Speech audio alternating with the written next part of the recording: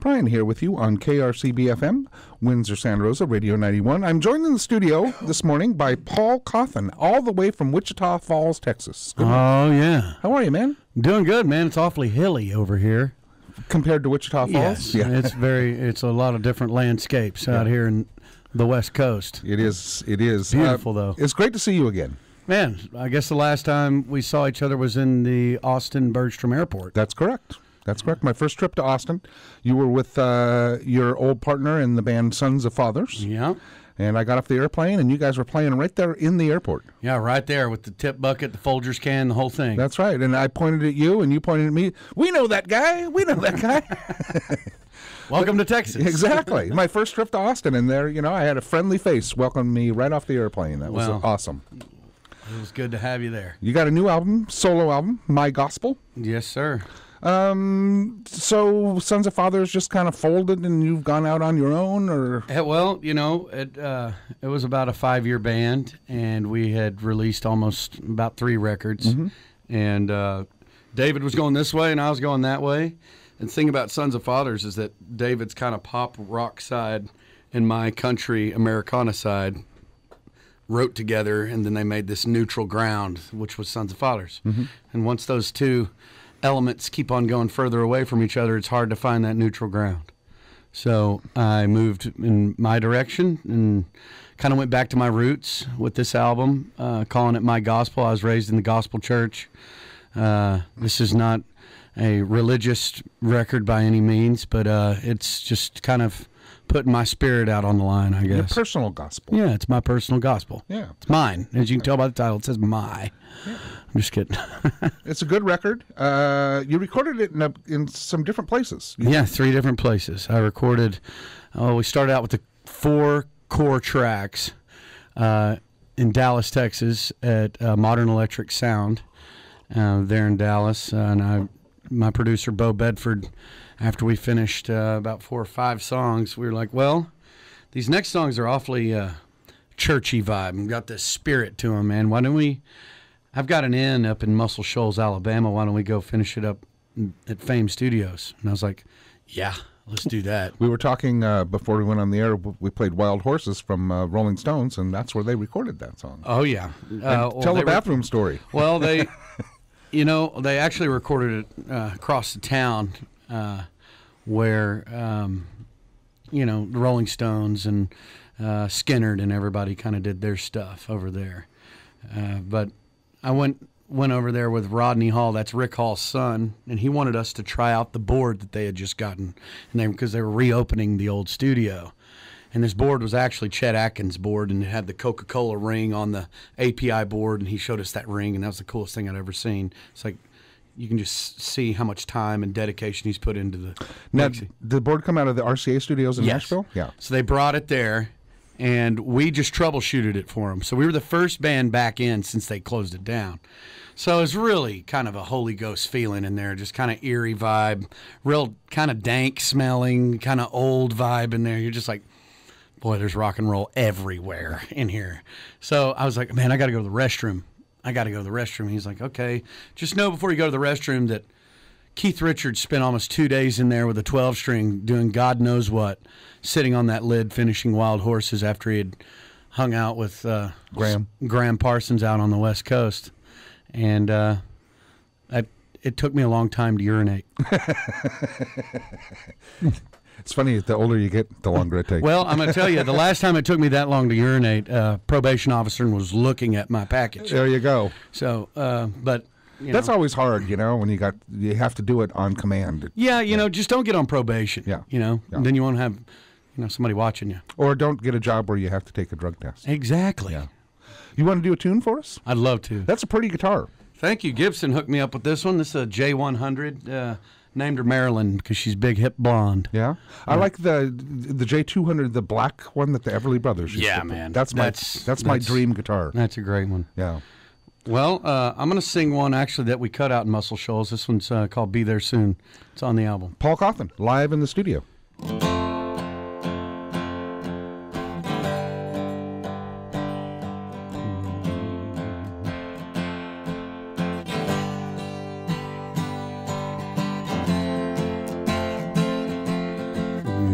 If I were to walk down this road, would I find you waiting there for me to stop the noise and break on through? Oh, I could always call, but that ain't the same. I'll be there soon. Yeah, I'll be there soon.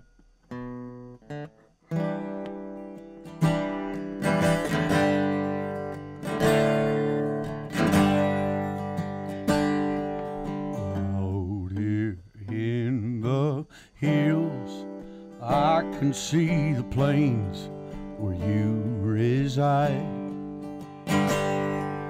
Safe from all the thrills, living like a saint with nothing to hide. Well, I could always run.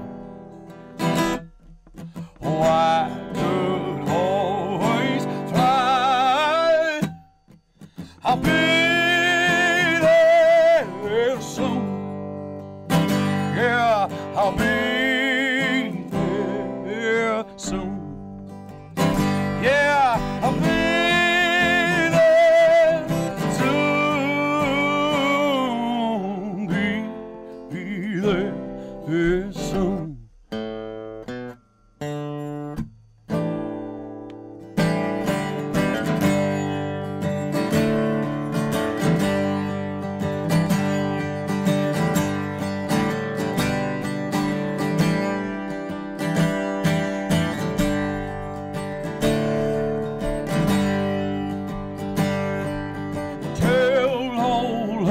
Your friends, is it you're running late?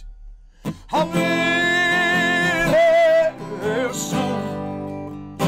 Yeah, I'll be there soon. Yeah, I'll be there soon. Be there soon.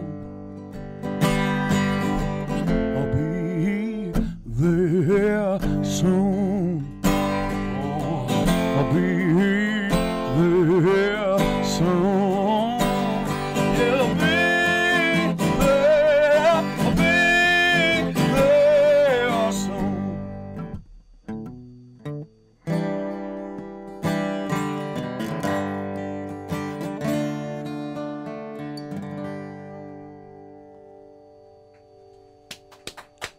That's great. Thank you. You know, I love your voice. Your voice kind of brings to mind to me a cross between Elvis and Johnny Cash. Oh, well, thank you so much. And you can't get better than that. Well, I appreciate that, man. Thank you. And it's nice to hear you. I mean, you know, with Sons of Fathers, it was a lot of harmonies and stuff. And this is, you know, you're right out front on this one. The record's really good. Well, thank you. You got Spooner Oldham played on that song? Yeah, man. He played on that track with us, and he came in, and that's when you kind of get these moments where you're like, wow, where has this music got me? I mean, what is happening? Yeah. Kind of baffled, starstruck. We sat outside, and he's like, you want to go across the street and get some banana pudding? And I said, yes. So we went across the street, me and Spooner, and we got some banana pudding, and he told me about the first time he ever met Elvis. And I was like, I'm just fascinated by Elvis. And he said that he was invited to a New Year's Eve party, not by Elvis, by another friend, a friend of a friend of a friend, I guess, of Elvis. He says he goes to this nightclub, and he's like, him and his wife, and they walk in the first door, there's a guy with a gun, frisking them down, asking them who they are, who invited them.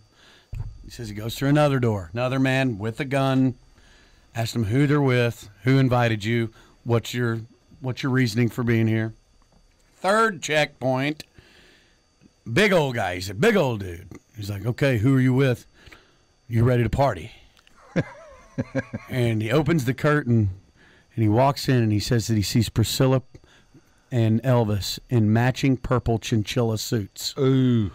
Right there on the dance floor with Crosby, Stills, Nash, and just anybody that was anybody. Neil Young. He just kept on naming people off the list. Was it in L.A.? Memphis. Memphis, okay. This is in Memphis. Yeah. And so he says that he starts dancing with his wife, and everybody's on the dance floor. Then all of a sudden he backs up. He bumps into somebody, turns around, and it's Elvis Presley, and they bumped into each other while they were dancing. And so on the dance floor, Spooner said, this is my wife, and he said, this is Priscilla, and they shook hands, and they met on the dance floor. Wow. So that story while eating banana pudding is something I'll keep for the rest of my life. That's right. Spooner's played with everybody. I mean, he played with the Stones. I mean, Aretha Franklin, enough said. Yeah, there you go. There you go. Nothing really else to talk about. Paul Cauthen in the studio with us. His new album is My Gospel. We're going to play the first single off the record. It's called I'll Be the One. Yeah. Tell us, is there a story behind this tune? Well, this song, I was in San Marcos, and me and my lady had taken a little break, and I needed to write something to just prove that I loved her forever kind of song, I guess. Win her back. And win her back, and, she's just, she's kind of been my muse along the way. It worked. Yeah, it worked. I'll Be the One, Paul Cauthen here on KRCB Radio 91.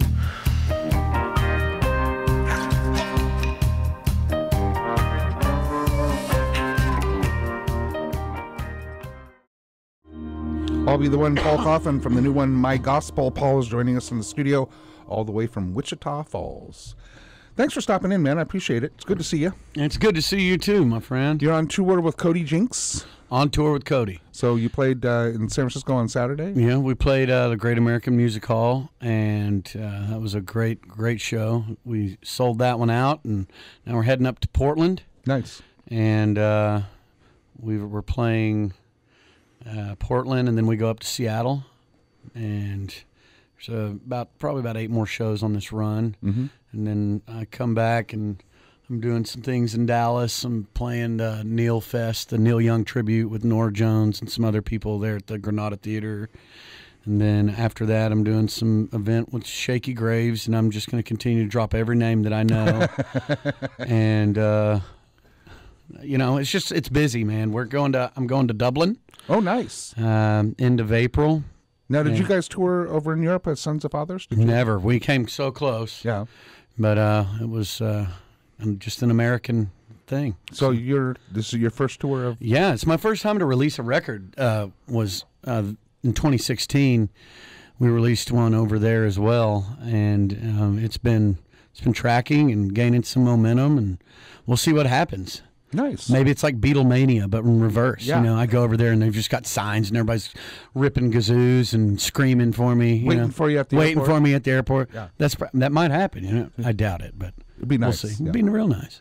You want to do another tune for us? Oh, man, I'd love to. I'm going to sing this song called Let It Burn. I wrote this with my buddy Noah Jackson in Dallas. He's an amazing songwriter who lives in Nashville now. So.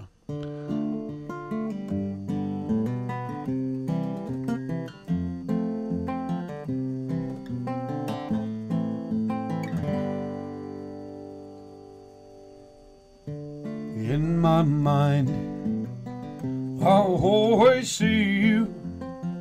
I always feel you standing there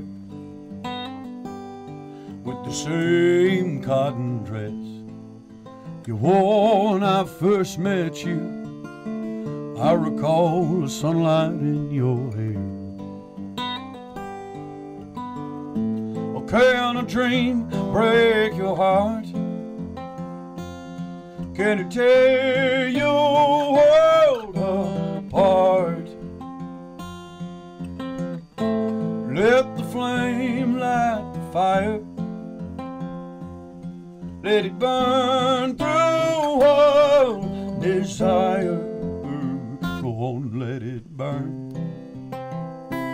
Let it burn. Let it burn.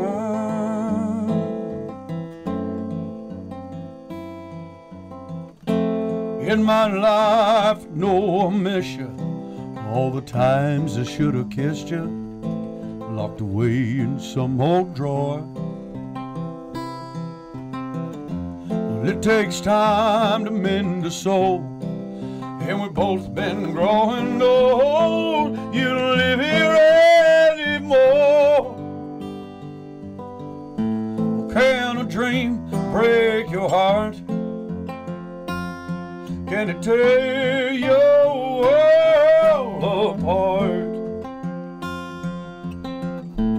Let the flame light the fire, let it burn through wild desire. Go on, let it burn, let it burn, let it burn, let it burn. Go on, let it burn, let it burn. You let it burn, let it burn, let it burn. Go on, let it burn, let it burn, let it burn, let it burn, let it burn.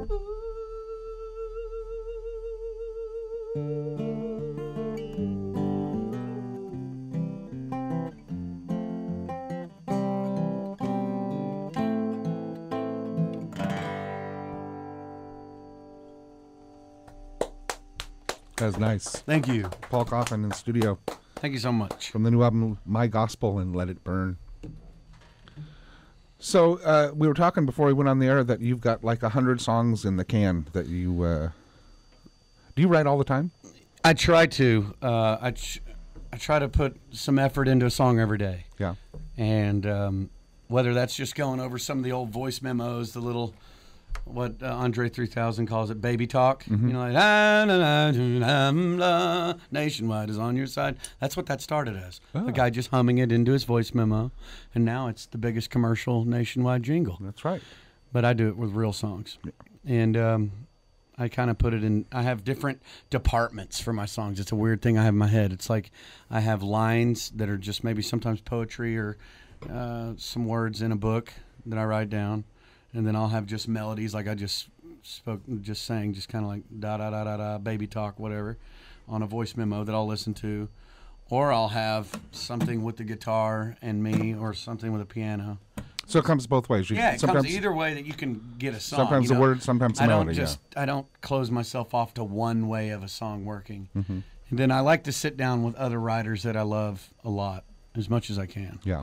And so just keep it trucking, you know. And when I have time off, me and my lady are at the house a lot, and she's doing her thing. She has a boutique business, so she's, you know, running orders and packages and doing that. And I'm up in my music room just singing away with my chocolate lab at my feet, you know, and listening to records and just staying active for the song, you know. Yeah.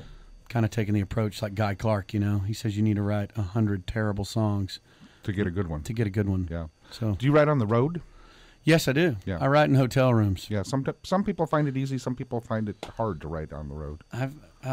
Me and our Ward Davis, Cody Jinks, and myself finished one up that we're real excited about, and you've got to really pencil in the time. Yeah.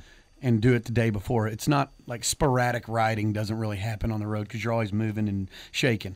You know, if we say, okay, we're off tomorrow, instead of going to a bar and drinking and watching sports, let's get in the bus and sit down with some guitars and work something up. Yeah. You know, and we did. Yeah. So we're actually batting 1,000. Cool. So Paul Cauthen on tour right now with Cody Jinks, the new album My Gospel. It is out. You can get it. Go to your local record store, which is the last record store here in Sonoma County, or you can get it online, I'm imagining. Oh, yeah. All the outlets you can ever think up, it's there. Well, it's good to see you again, man. Thanks for coming in. Hey, thank you so much, guys. Y'all have been so nice, and hope to come see y'all soon. Good luck with the record. Hope it does really well, and come on by anytime. All right, well, come fly into Austin. Maybe I'll be playing the airport.